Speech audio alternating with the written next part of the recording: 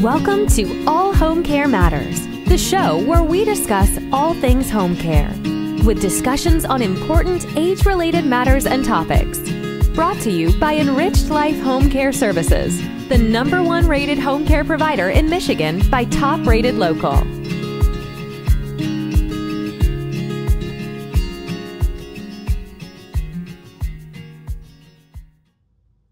Hello, and welcome back to All Home Care Matters. If this is your first time visiting us here at the show, we want to say thank you for taking time out to be with us today. We appreciate how valuable everyone's time is, and that's why we try and make each episode here at All Home Care Matters something that will hopefully matter to you. On today's Quick Tips episode, we are talking about how to handle siblings who are in denial about a parent's health. First, we'll talk about ways you can understand denial and why your siblings may be in denial about your parent's health. Then we'll move on to ways you can approach your parent's health with your siblings. And finally, we'll talk about a few different communication tactics you can use when talking about your parent's health with your siblings. Now, let's move on to the rest of the show. In a blog post for the Arbors, Sandra Jones writes that no one wants to watch their parents get older. If your brother or sister really doesn't want to think about them aging and what that means for your family, they might be trying to protect themselves by refusing to accept the truth about the situation. In other words, they're in denial.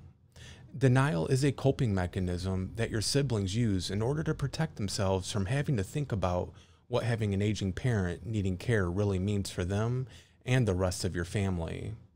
Denial is normal, but it can be harmful if it is not overcome in a timely manner. There are several reasons your siblings may be in denial.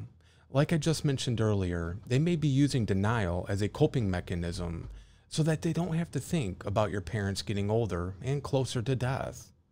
Distance is another big factor for denial. If your siblings live farther away and are unable to see your parents regularly, they will be unable to see the state of decline you see in your parents' health. Aging Care states that even with updates and warnings, a long-distance sibling doesn't always get the full picture of how their parent is doing, or what caregiving entails on a daily basis.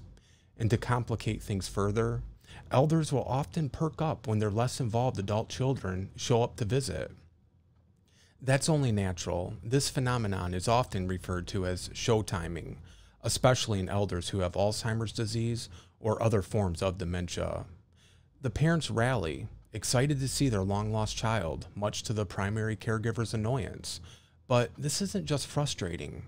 Show timing can also make it appear to occasional visitors that reports of their parents' decline have been exaggerated.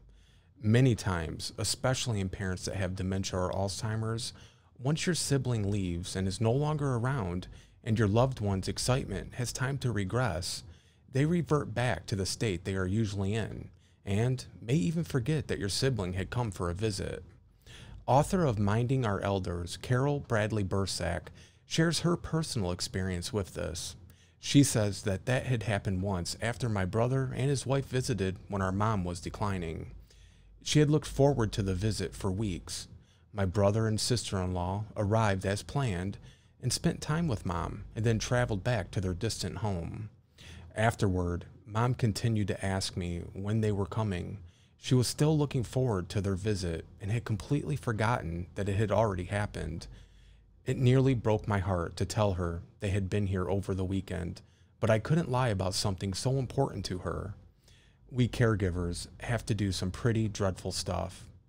Unfortunately, Carol's experience is more common than we would hope it would be. Caring for a loved one with dementia or other cognitive health issues takes a lot of work, and it is important to make sure that you have the support system you need to provide the care your loved ones need. If you're interested in learning more about caring for a loved one with dementia, please visit our website or check out our YouTube channel with an exclusive playlist for dementia and Alzheimer's. Now that we've talked a little bit about what denial is and why your siblings may be in denial, let's move on to ways you can approach your siblings about your parents' health. When your siblings are in denial about your parents' health, they may not want to talk about it with you.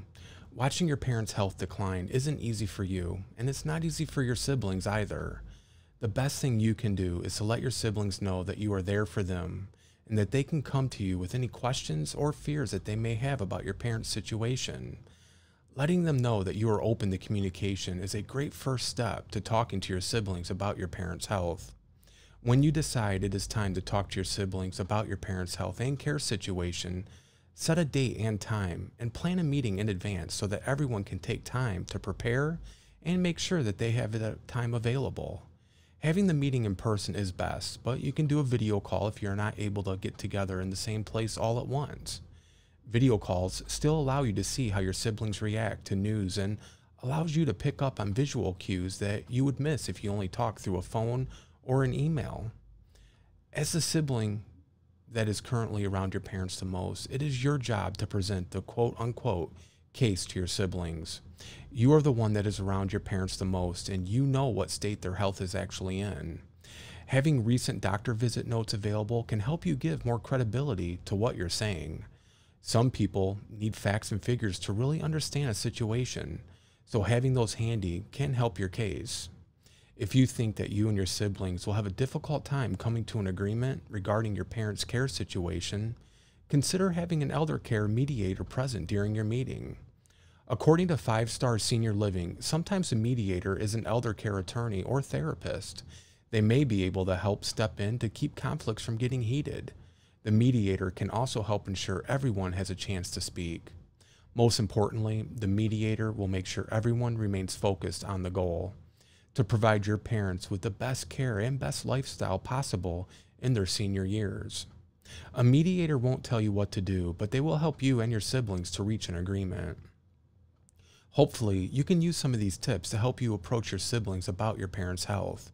Now, let's move on to our final section, which is communication tactics you should use when talking with your siblings. Aging Care suggests first that you take a hard look at ourselves and consider 2 tough questions when it comes to your siblings. 1, have you asked for help directly? And 2, have you made a specific request of them? When you answer these questions to yourself, you can then use your own answers in turn to help you decide where to start with your siblings. If you have yet to ask specific requests of your siblings, you now know that it's an option.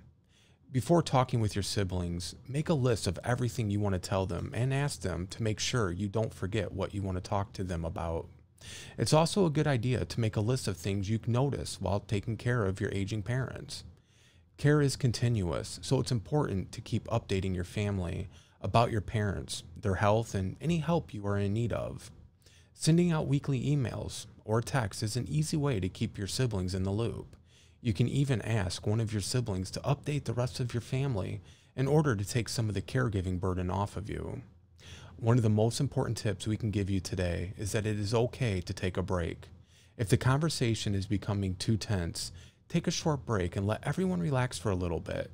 Having some time to reflect on what's been said or even vent to someone not involved in the situation can help everyone come back a little more refreshed and able to see things from a new perspective. Caring for a loved one is difficult, and so is coming to terms with the new reality that your parent is no longer in good health and will not be around for too much longer. Just remember that your siblings are likely processing this information, and they may need some time to adjust to a new normal, but they also just want what is best for your loved ones. We want to say thank you for joining us here today at All Home Care Matters. All Home Care Matters is here for you and to help families as they navigate these long-term care issues. We invite you to please visit us at allhomecarematters.com. There is a private, secure, fillable form where you can give us feedback, show ideas, or if you have questions. Every form is read and responded to. And please, if you know someone who could benefit from this episode, please share it with them. And remember, you can listen to the show on any of your favorite podcast streaming platforms and watch the show on our YouTube channel. Just make sure to hit that subscribe button so that you never miss an episode. Join us next time on All Home Care Matters, where we will welcome Bill Cohen. Bill was a caregiver for his mother and turned that experience into a career of helping other caregivers and families. This is an informative and helpful interview that you won't want to miss. Thank you so much. Thank you for joining us today.